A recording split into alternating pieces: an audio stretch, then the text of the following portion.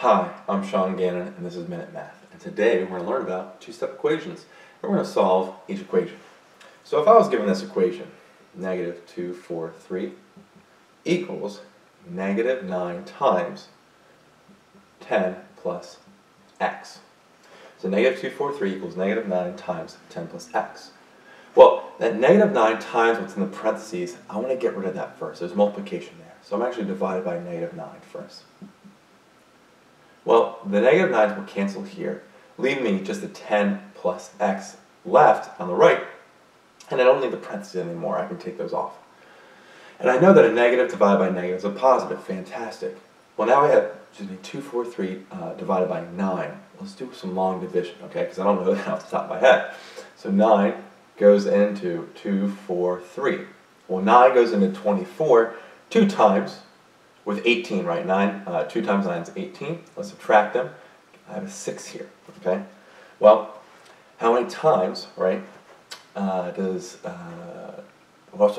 bring down the 3. 9 goes into 63. How many times? That's 7, right? 7 times 9 is 63. We subtract them. 63 minus 63 is 0. So now I have a 27 up here. So 9 goes into 243. 27 times. And remember, it's a positive 27 because a negative divided by negative is a positive.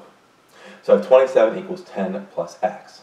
Well, now I need to subtract a 10 to both sides. That's my next step, subtracting a 10. Because we've added 10 here, we subtract the 10, leaving me just an x on the right. And 27 minus 10 is pretty simple now. It's 17. So let's rearrange this, put x first. So x equals a positive 17. And that, in fact, is my final answer.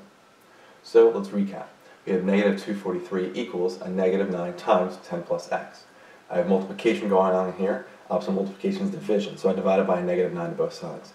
Negative 9's cancel, don't need the parentheses anymore, and I'm left with 10 plus x. Negative divided by negative is a positive, so we have to think about what's 243 divided by 9. We did long division. 9 goes into 24 2 times 9 is 18. Subtract and get a 6. Bring down the 3 there, right? 9 goes into 63 7 times. 7 times 9 is negative 63. And 63 minus 63 is 0, giving me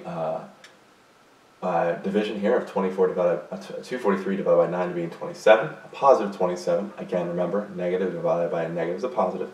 So 27 equals 10 plus x. I then have to subtract the 10 to both sides, right? Subtract the 10 to both sides, opposite of that addition, leaving me just x here on the right, and 27 minus 10 is 17. And so I rewrote this to make it look a little nicer with x first. And so I have x equals 17 as my final answer.